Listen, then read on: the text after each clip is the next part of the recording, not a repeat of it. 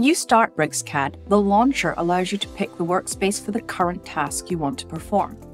Let's open the drawing we're going to start with for our 2D floor plate layout. As usual, you can select template files, apply them to your models and your layouts to ensure that your drawings meet your standards. New to V24 is the ability to directly create new drawings from a template from the start page.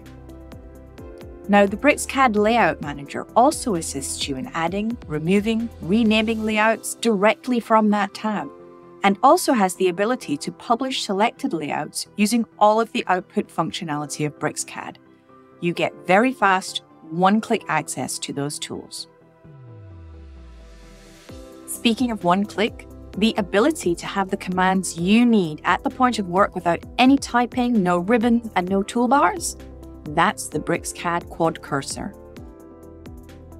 We've improved it greatly for V24.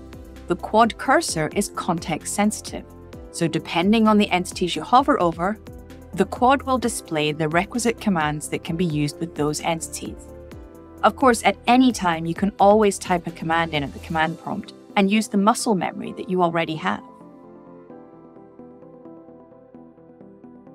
Speaking of commands that are, well, commandless, the manipulator allows you to select entities and move, copy, rotate, and mirror them directly with no command input.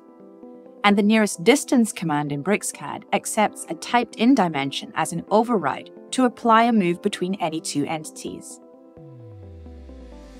Now, in the layout of the 2D floor plate, we used a combination of geometry and blocks. You probably know that blocks are the most effective and efficient ways to represent repetitive geometry in your drawings. But sometimes it's hard to remember where you created those or to create them in the first place.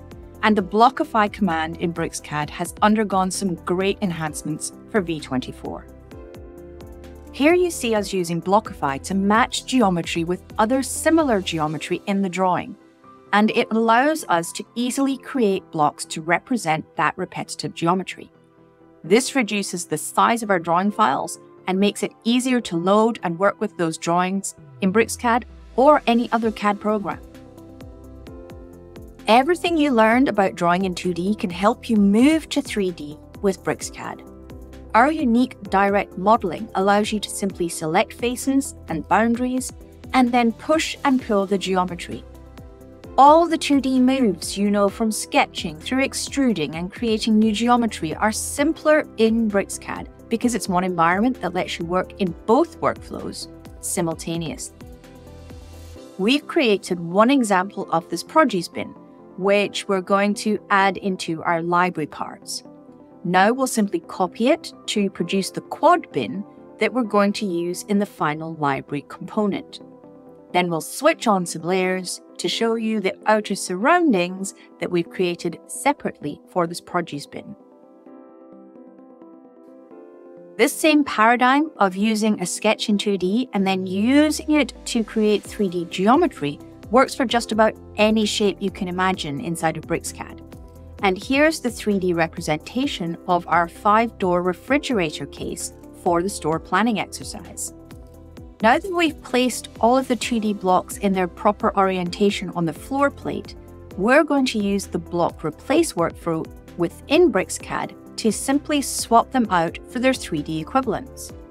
If the 3D parts have been modeled and exist in your library, tools like Block Replace can help you move from 2D to 3D faster and more accurately. Once we have the 3D model, it's very easy to do visualizations and advanced calculations on the way things fit together within the space. Now we'll insert a parametric block created in BricsCAD directly from our library to place an end cap on the end of one of the shelving units. We're constantly improving BricsCAD parametric blocks, and there's a lot of great new features in V24. For one thing, it's more visual. Do you see that flip line? And you can see that a parametric block can contain a variety of different states that allow you to represent it as required in various drawings. Here are a series of dynamic blocks created in another CAD product. Whilst these blocks work perfectly in BricsCAD and can be used in all their iterations, they can't be edited. That's why we created Block Convert. In V24, we've consistently enhanced and refined Block Convert to accept dynamic blocks from other programs and immediately convert them into BricsCAD-style parametric blocks so that you can edit them inside of BricsCAD's block editor. Here you can change the visibility states, cycle through of all of the available parametric actions, and add and remove those parametric actions as you need from your blocks. You may find that even when blocks are included in libraries, for example, the produce bins that we're working with here, we can see by hovering over them, the tooltip says that an incorrect version of these blocks has been used. This is not a problem. The drawing health management workflow in BricsCAD has been improved again for V24. It now incorporates overkill, which allows you to select geometry in the drawing that's duplicated and simplify it. Or in our case, to select duplicate block definitions that have different names. This ensures you remain in control and gives you the ability to quickly rectify each of these insertion situations within a single operation. The drawing health tool is automated, not automatic. You have full control over what gets modified. At the end of the drawing health run, the command generates a report to show you all the changes that have been made to the current drawing.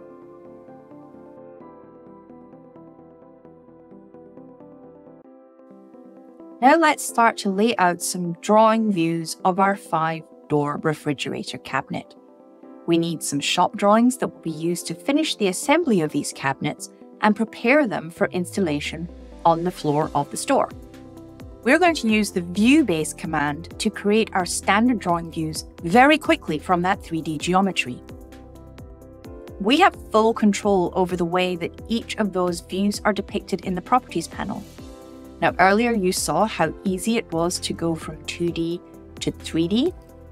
Well, now we're showing you how easy it is in BricsCAD to go from a 3D model to a 2D drawing that's fully associative to the model.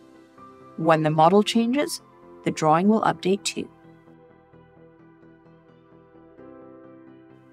You have the ability to quickly create a section view and create circular or rectangular details just as easily.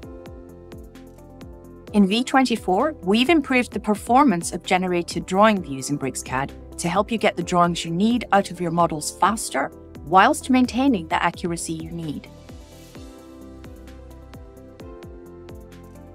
Next, we want to add a parts list to this drawing to call out the various components of this refrigerated case. To do that, we'll use multi-leader entities to point to all the individual parts and pieces making up the equipment. We're going to use this drawing on the shop floor to help the team assemble this cabinet. You notice that we can select these multi-leaders and change the way they're depicted very easily from the Property panel in BricsCAD, with all the functionality and capability you'd expect from this common entity type. The multi-leader align command makes quick work of lining them up in our drawing. Now we'll close out the rest of that sequence and show you the rest of the multi-leaders in place. Now we're going to import data in a table from Microsoft Excel. This is something that you've told us you do on a regular basis. So to make it easier for you, we've added Smart Cell Copy and Editing to BricsCAD V24. This is the ability to import an existing spreadsheet, create a table, and then easily modify and edit the table by adding, removing rows, and copying data between the rows and columns in that table. These types of functional enhancements make it that much easier and quicker to deliver the documents you need to deliver in order to get work done and get paid. You may have noticed that we added a row to our table. Let's add the requisite leaders here, but we want to point to all 5 shelves. So we'll simply use a multi-leader with multiple arrowheads to those 5 shelves. And voila, our shop drawing is generally complete.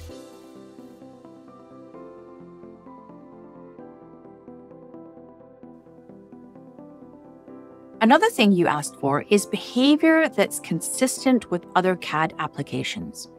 In BricsCAD V24, the trim and extend commands automatically highlight geometry to show you what your options look like. It's that easy.